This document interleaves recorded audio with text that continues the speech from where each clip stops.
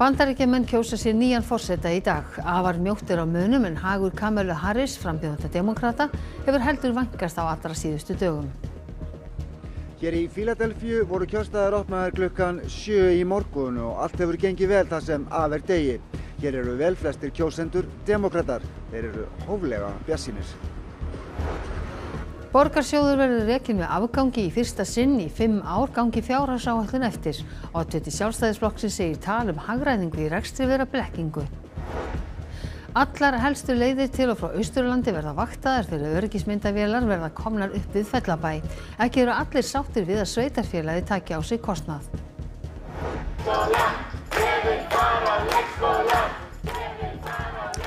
Syngjandi leikskólabörn fylltu Ráðhús Reykjavíkur í dag og þrýst var á að samið yrði við kennara. Sumum foreldrum finnst þau ein á báti vegna fyrirkomulags verkfallsins.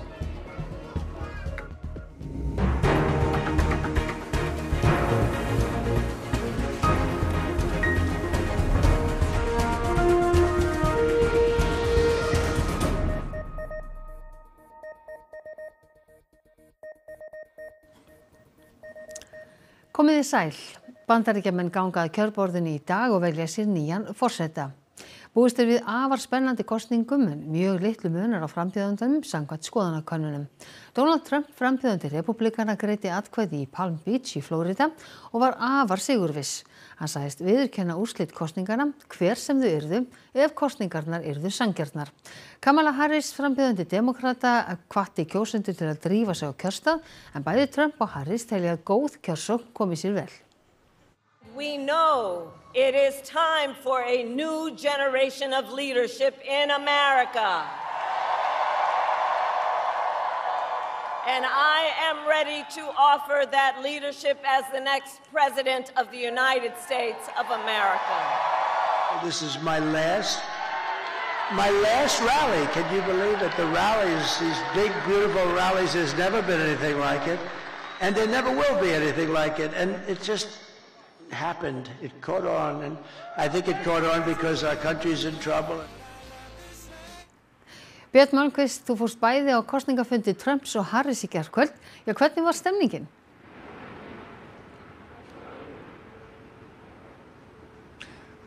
Ólík, svo ekki sem sagt, en það kannski ólíku saman að jafna. Trump var í svona innan dyra í stórum íþróttaleikvöngum út Pennsylvania á sama tíma og Harris var með risastóran fund úti við hér í Fíladelfíu, rétt hjá listasafni borgarinnar, þar sem að styttan af Rocky stendur. Þannig að þetta voru mjög ólíkir fundir hjá þeim tveimur. Það voru tugir þúsunda á útifundi hjá Harris. Það voru kannski 5.000 til 6.000 á fundinum sem við Ragnar Santos myndatökum maður vorum á með Trump í bænum Redding, það bil 2 tíma í burtur frá Fíladelfíu.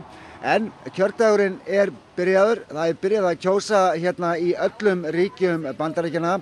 Hófst að sjálfsögðu á austurströndinni klukkan 7 í morgun. Og eins og venjulega þá var lítill bær í New Hampshire. Þar var fyrsta niðurstaðan kynnt.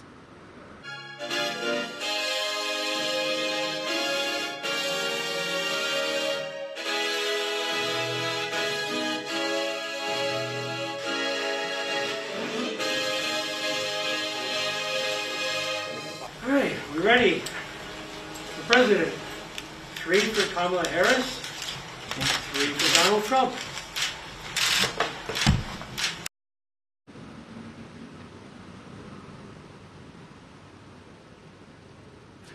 Við komum sem sagt seint í gærkvöld hingað til Fíladelfíu og höfum eitt deginum við kjördeildir í borginni. Erum staddir við eina núna á 13. stræti hérna í miðborg Fíladelfíu.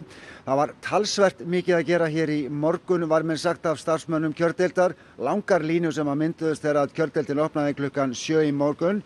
Síðan þá hefur verið svona slæðingur af fólki. Væntanlega sjáu þið það fyrir aftan mig. Það eru svona fólk að tínast inn hérna og það er miðvikudagur hér á austurströndinni, gleymum því ekki, og það er venjulegur vinnudagur og það er gert ráð fyrir því að í eftirmiddaginn þá fari hérna svona traffíkin að aukast hérna og það verður opið til, ef ég man rétt, 7 eða 8 í kvöld. Við höfum verið að ræða við kjósendur hérna fyrir utan kjördeildina, bæði þá sem eru búnir að kjósa og voru á leiðinni inn að kjósa. Við skulum heyra hvað þeir höfðu að segja. I've traveled a lot. I've been to Iceland, actually. I've been all over the world, and I think people that don't understand the importance of the election probably haven't traveled the world. Right. Because when you see the world and you see from the outside looking in, you realize that we just don't seem intelligent sometimes. So I'm hoping this election proves that we've come back around to being adults in the room.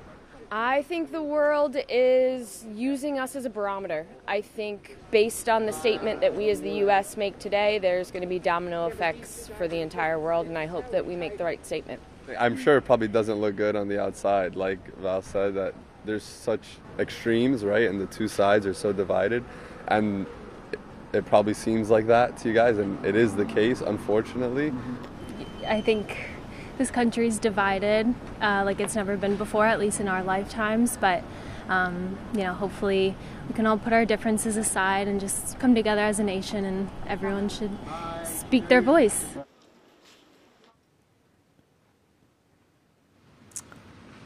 Það sko alveg augljóst að það var ofarlega í huga kjósenda hér svona hvernig þetta lítur út í umheiminum, enda kannski engin furða. Það voru hérna fjölmiðlar frá einum 6 eða 7 ríkjum fyrir utan kjördeildina í morgun, og vel að merkja að þá voru þetta vel flestir eru þetta demókratar, því að demókratar eru mjög sterkir í Philadelphia og ráða öllu hér, þannig að það engin furða að við höfum að mestuleyti talað við demókratar. En Björn Malmquist, þið Ragnar Santos, þið ætlið að vera á ferðinni í Pennsylvania í dag og fram á nótt. Hvert stefnið þið á að fara?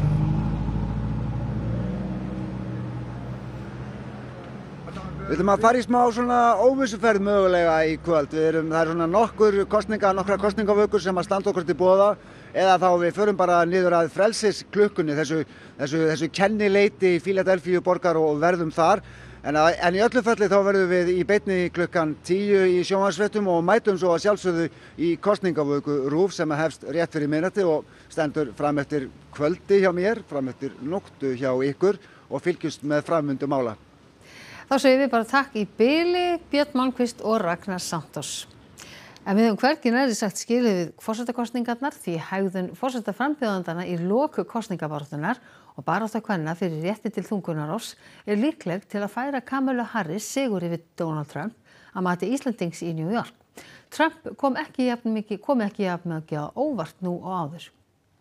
Ég held sko að eftir öll þessi ár þá hafi bæði fjölmiðlar og hinir frambjóðendurnir lært svolítið á Trump. Hann er ekki þetta sama ólíkindatóli að óviss. Konur í mörgum ríkjum Bandaríkjanna núna ráða ekki yfir eiginleikama, og ég held að konur í öllum ríkjum, hvort sem að þær eru rauðu eða bláu ríkjunum, muni koma þeim skilaboðum á framfæri í þessum kosningum.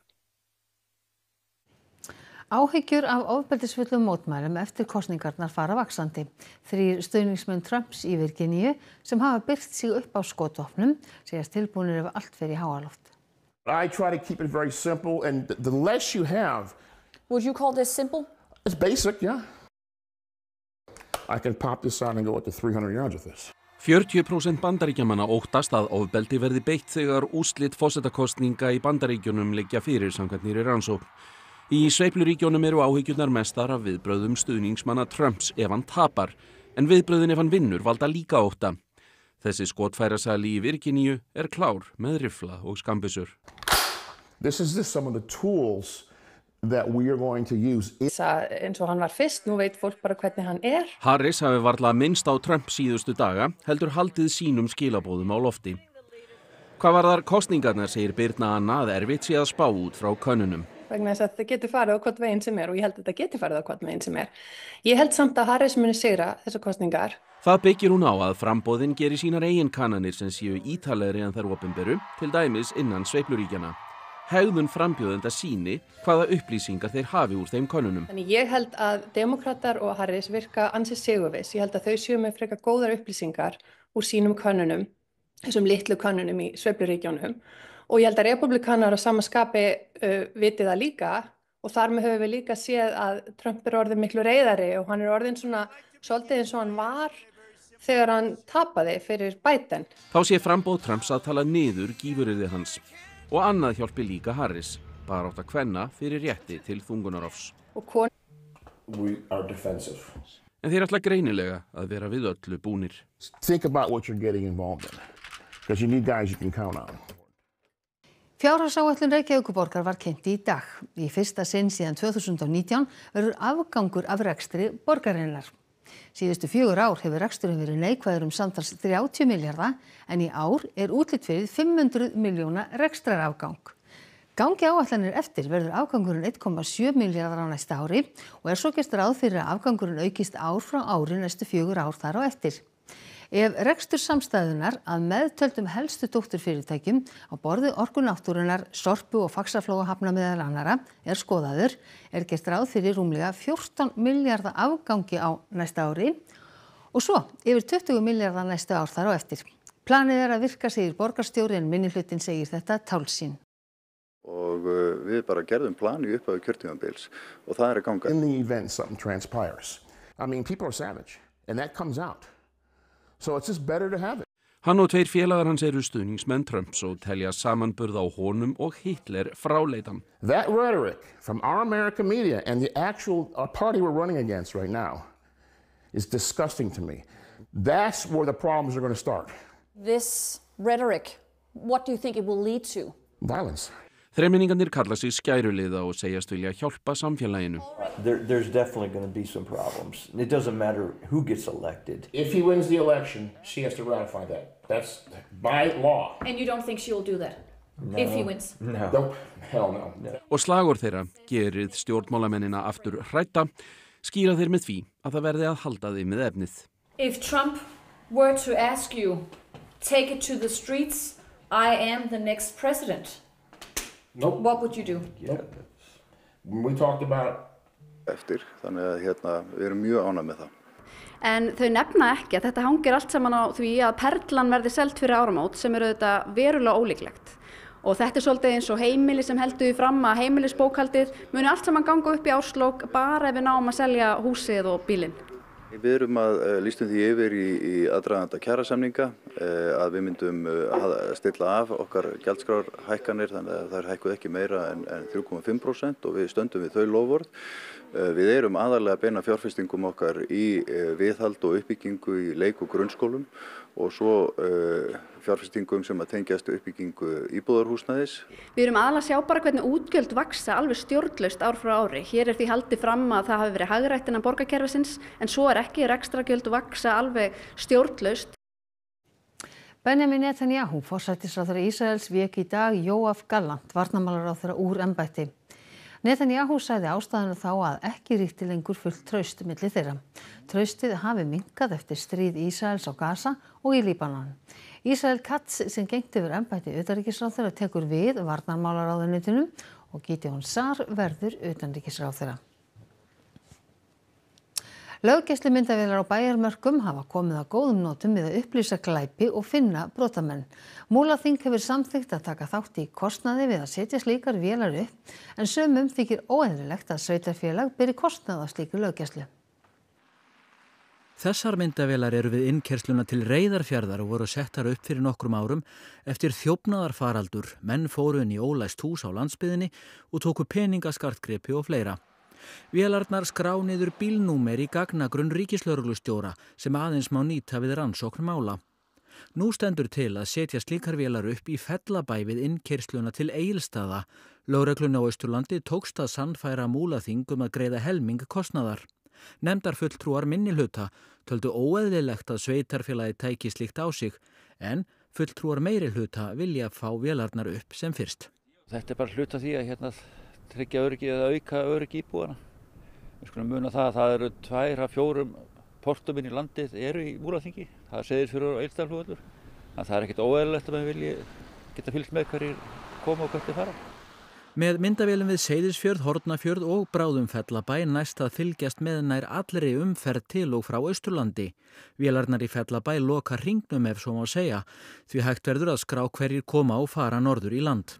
Í nefndarbókun Múlaþings þó tekið fram að myndavélakaup lögreglunar verði ekki styrkt frekar að svo stöddu og ekki tekið þátt í rekstri þeirra.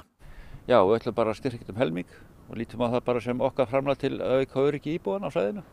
Svo nýlega dæmi sanna þá getur við gott fyrir lögregluna að geta rakið ferðir manna Það flýtir fyrir laust mál og öðru sem að lögreglan að vinna.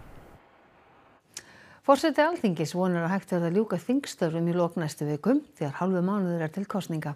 Önnur umræða fjárlagafrumvarpið á að hefjast eftir helgi.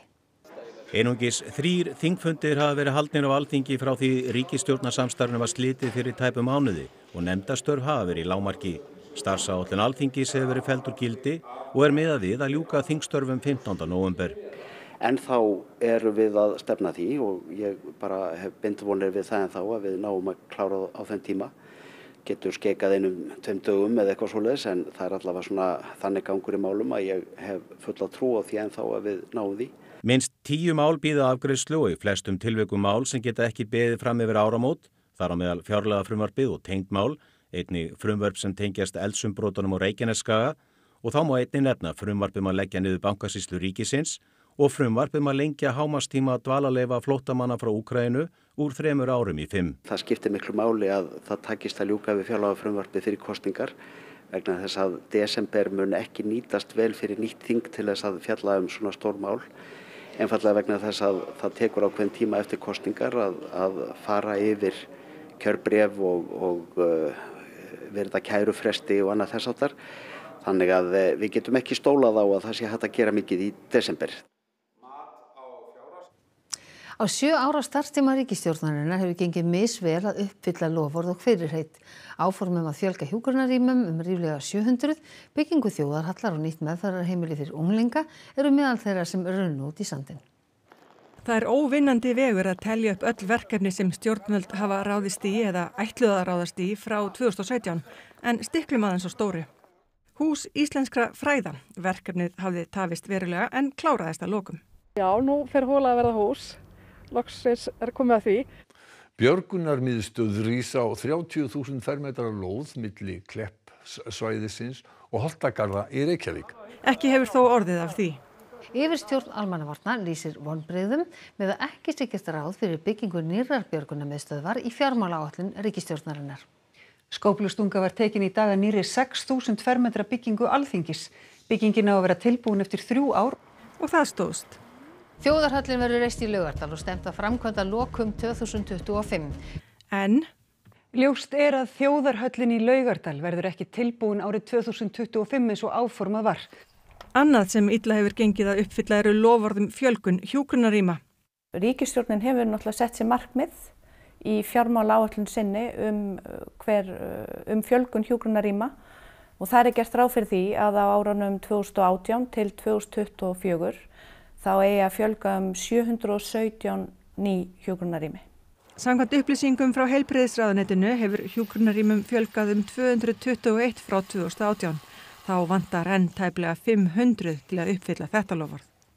Og ekkert bólar á nýju meðferðarheimili fyrir börn þrátt fyrir loforð og viljayfirlýsingar. Velferðarráðherra vonar að nýtt meðferðarheimili fyrir unglinga verði tilbúið árið 2020.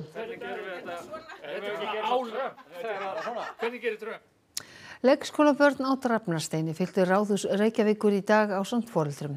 Knúið var á að samið yrði við leikskólakennara svo hætta mætti verkfalli. Það var óvenjumikið líf í Tjarnasal ráðhús Reykjavíkur í dag þar sem börn úr leikskólanum Drafnarsteini ásamt foreldrum eða forráðamönnum voru mætt til að þrýsta á að samið yrði við leikskólakennara og aðra kennara sem nú eru í eða á leið í verkfall. Þetta verkfall hefur áhrif á bara mjög marga, mjög alvarleg áhrif. Þið sjáu hvernig krakkarnir eru, þau eru bara uppfull af orku. Þau eru mörg hver eru búin að sitja fyrir framan sjónvarp. Foreldrar geta verið kannski heima að vinna, þau geta ekki verið að sinna þeim. Þetta er bara ekki gott. Ég á dóttir sem er að vera 2 ára og hún er nýkomin með leikskólapláss í byrjun október, gerði þetta loksins. Og strax komin í verkfall? Og núna já, þannig að þú veist, ég kem frá Belgíu og ég er svo lánsam að eiga góða tengda fjölskyldu sem ég get alveg hreitt mig á hana. En þú veist, við erum líka að hugsa, þetta var bara mikla svona púsl. Núna er verkfall í 4 leikskólum á landinu, þar af einum í Reykjavík. Það er ekki þannig að maður vilja allir á landinu séu sömu aðstoða við. Alls ekki, en við viljum meira held ég kannski bara, fyrir mér er þetta pínlítið að vekja athygli á því að það eru fullt af fjölskyldum samt í þessari aðstöðu. Kemur þetta illa við þig og ykkur? Já, mjög. Bæði vinnilega séð og síðan líka bara fyrir hana að vera heima með okkur á daginn eða hjá ömmu eða hjá Já, frænku. Að þessu loknu var haldið á áhorfendapallana þar sem borgarstjórnarfundur hófst með óvenjulegu sniði. Leikskóla gaman, það leika allir saman, það leika út og inni og allir með.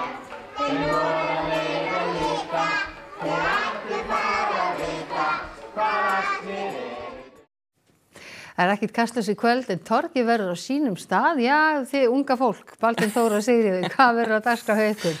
Já, við ætlum einmitt að einbeita okkur að alþingiskosningunum og fá til okkur unga kjósendur sem að kjósa í fyrsta eða annarsinn til Alþingis. Já, og þau ætlum að segja okkur hvað skiptir þau mestu máli, hvar þau nálgast upplýsingar og hvort flokkarnir sé að gera nóg til að höfða til þeirra. Já, ég ætlaði núna að segja eitthvað svona skippit í brandara, en svo fekk ég nú að vita að það ekkert sérstaklega töff, sko. Nei, við látum það alveg vera.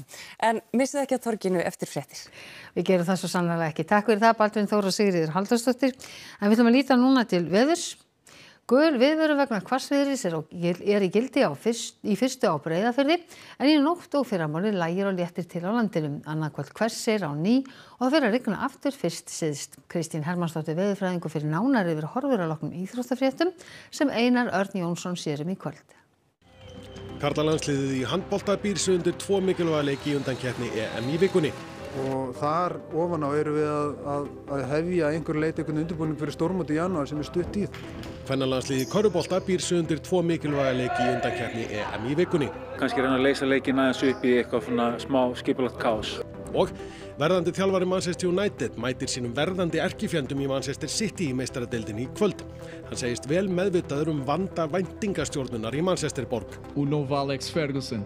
Íþróttir eftir andartak. Og það var helst í þessum fréttatíma að Bandaríkjamenn kjósa sér nýjan forseta í dag. Það var mjóttur á munum en hagur Kamala Harris frambjóðanda demókrata hefur heldur vankast á allra síðustu dögum. Borgarsjóður verður rekinn með afgangi í fyrsta sinn í 5 ár gangi Fjárhagsáætlun eftir. Oddviti Sjálfstæðisflokksins segir tal hagræðingu í rekstri vera blekkingu. Allar helstu leiðir til og frá Austurlandi verða vaktaðar þegar öryggismyndavélar verða komnar upp við Fellabæ. Ekki eru allir sáttir við að sveitarfélagið taki á sig kostnað.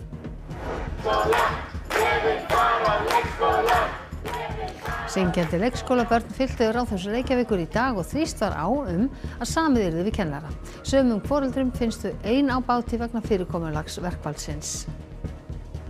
Þessum fréttatíma er að ljúka og það eru næst fréttir í útvarpi og sjónvarpi klukkan 10 í kvöld og síðan minnum við að sjálfsögðu á kosningavöku okkar vegna forsetakosninganna í Bandaríkjunum sem hefst klukkan 23:40. En við á fréttastofunni við ætlum að segja þetta gott að sinni, verið sæl.